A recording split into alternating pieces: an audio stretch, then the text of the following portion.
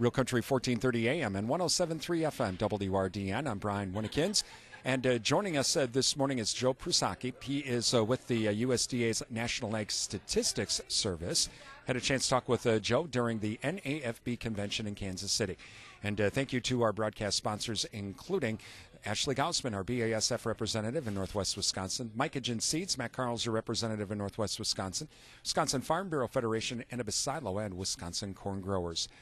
And Joe, this year has been an interesting year for NASS and the crop reports. And there are some, every time these crop reports come out, they always say, what were these guys, what are they seeing, or where did they come up with these numbers? And I think what a lot of people don't realize is NASS is just reporting the numbers that the farmers are telling them. Yeah, so that's exactly what it is, Brian.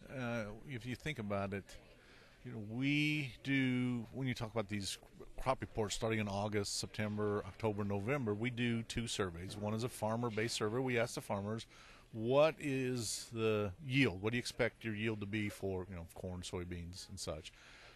And then we also do what's called an objective yield survey, where we lay out plots in corn, soybean, cotton, but for you guys it's corn and soybeans. And this is what we see.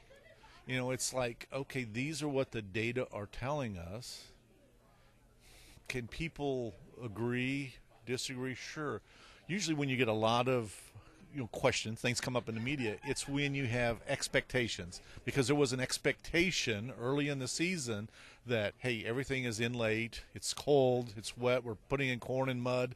It's impossible. It's impossible to have a crop. Well, September turned off pretty warm, at least in most part of the country, and you can see we came down a little bit on the corn yields, and acreage we adjusted downward. But again, what are farmers saying now? What are they saying when they're running their combines through the field? Is it as bad as they thought, about what they thought, or better than they thought? That's a question that has to be asked. There's a lot of folks that would say, okay, that's fine, but then you have these big, massive adjustments down the road. Where does that come from? Are those numbers final numbers because you get reports, you ask the elevators, or what makes an adjustment? Okay, so when you talk about what makes an adjustment, so when NASS had, let's just talk corn, okay? So in March, we do what's called the intentions report or prospective plantings. We ask farmers, what do you intend to plant? So that gives us an idea what's going on. Then we come back in June and say, okay, what did you plant? All right, so there could be an adjustment there, because what you intended to plant versus what you actually planted. And a lot of farmers have that kind of worked out, but then there's some that change their mind. And then we come along then in August. That's when we first do our first yield survey.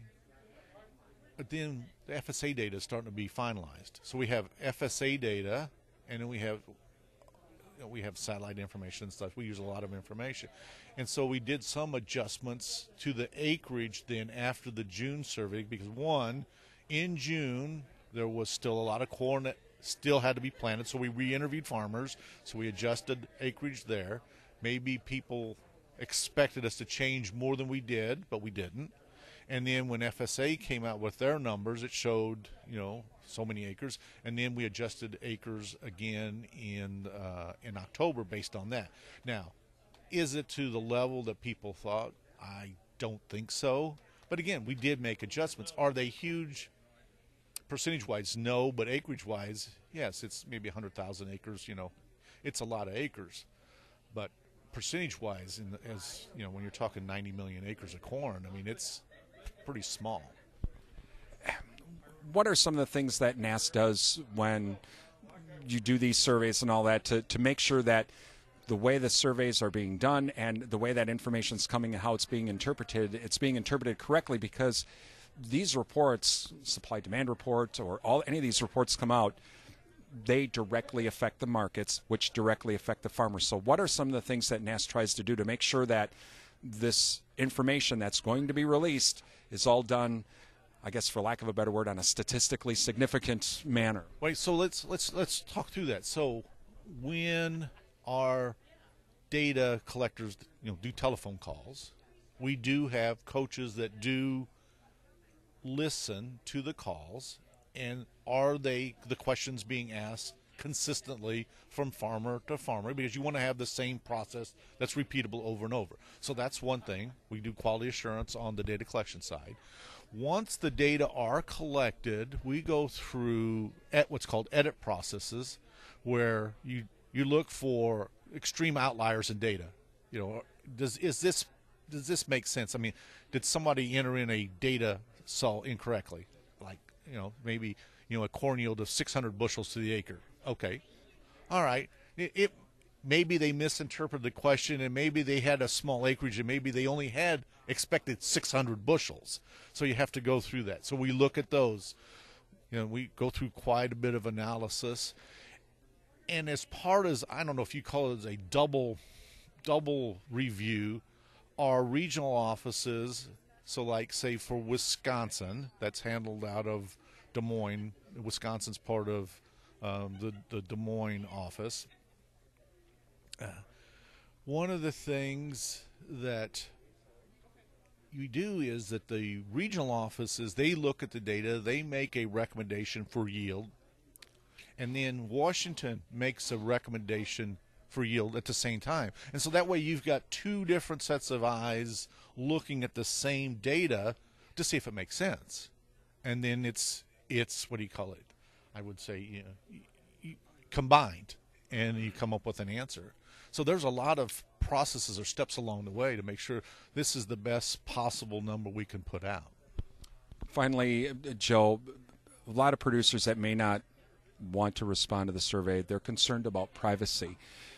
But there's a lot this can't be one. If I'm not mistaken, the survey is done anonymously, and two, if not, that by law I can't say, so Joe, well, how did Jim's farm down the road, what did they say? You can't do that, right? Right, exactly. So every year, our employees, we have to go through what's called confidentiality recertification. And part of that is that as a statistical agency, the National Agricultural Statistics Service cannot release or reveal the identity of an individual's data.